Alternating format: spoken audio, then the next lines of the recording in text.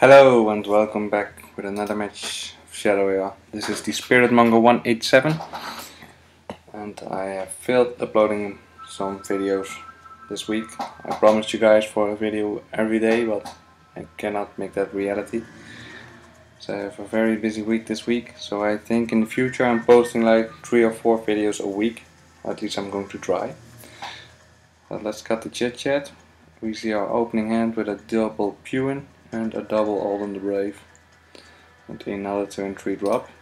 That's the Fleetfoot Messenger. So what are we going to do? We are going to get rid of one Pewin and we're going to end turn.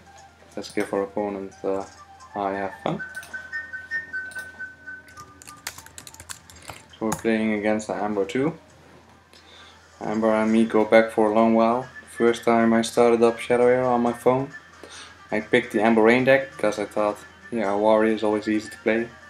Just drop some allies or creatures or anything and kick your opponent's ass.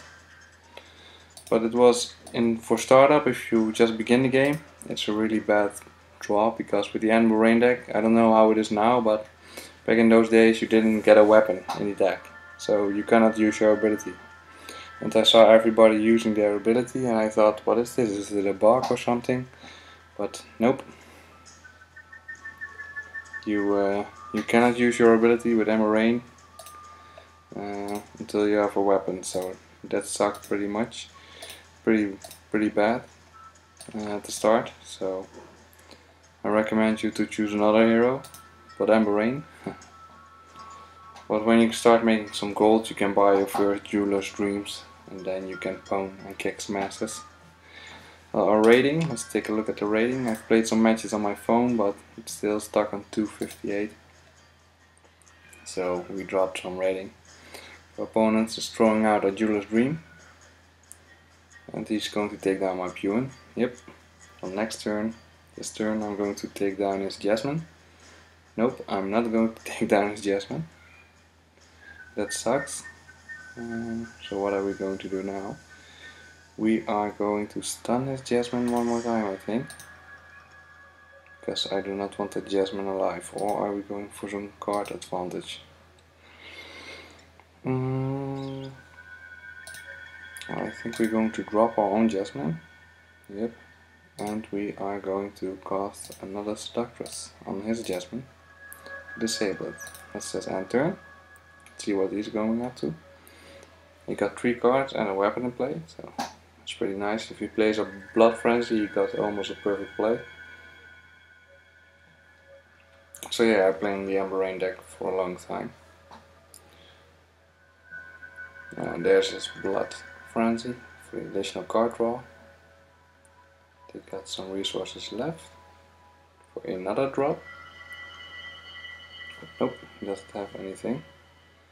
What are we going to do here? Are we going to sacrifice the messenger? Yes, I do think so. So we're going to take out this Jasmine. We're going to drop our own Blood Frenzy and drop our Champion of Iron. We'll end turn. Our champion is probably going to die, but we're not in a bad situation yet. Unless he's going to destroy our Blood Frenzy, then it's a game for him. So let's hope that will not happen. So he's going to attack. Yep, he's taking down the champion. And now he can drop some allies. Nope, he does not. And we have some resources left. So the reason why I'm not going to sacrifice it, I'm going to hold it. But just in case, if he has a Servitize or the weapon, I forgot the name, and he will be removing my Blood Frenzy. So we're just gonna keep this Blood Frenzy until maybe this got destroyed or something.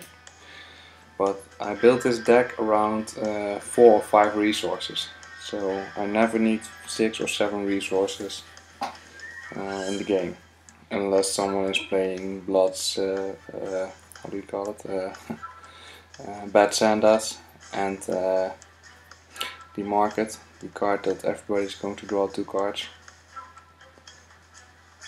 I'm always bad at the names of the cards.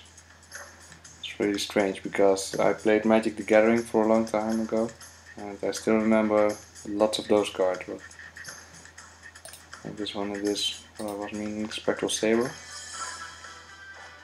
So we're going to skip it. And what we are going to do here is we want this to get rid of. So we are going to attack him. 3. Taking some damage ourselves. Yes. And taking it down. And with the Spectral Saber, we're going to destroy his Blood Frenzy. So he's not going to draw any extra cards. That must hurt him bad. And you really always should play Blood Frenzy, because it's the most powerful card in this deck. So if you like this Amber Rain deck, check out my channel. The second video I uploaded is a deck review or overview, so you can check out which cards are in the deck and why. So here we're going for total control almost. He's playing, I think, like 3 retreats and 2 crippling blows, so there's a big chance I'm drawing those next turn. But I have my Jasmine next turn ready to use her ability. I do not think he's going to destroy it. So that Sandworm, that Armored Plate with Worm, is no problem. So we have the upper hand now, board control. Yep, and he decides to throw the towel into the ring. So yeah, I hope you like this match, and I'll try to upload some more matches. This was a lousy week of me, but I was pretty busy. I know I promised you some more vids, but yeah, I hope you like this match. If you want to see a different hero, or maybe some meltdown matches, I'm going to save some gold for meltdown matches, and I will show some meltdown matches. Well, don't forget to like, subscribe and comment, and we'll see you next match. Cheers!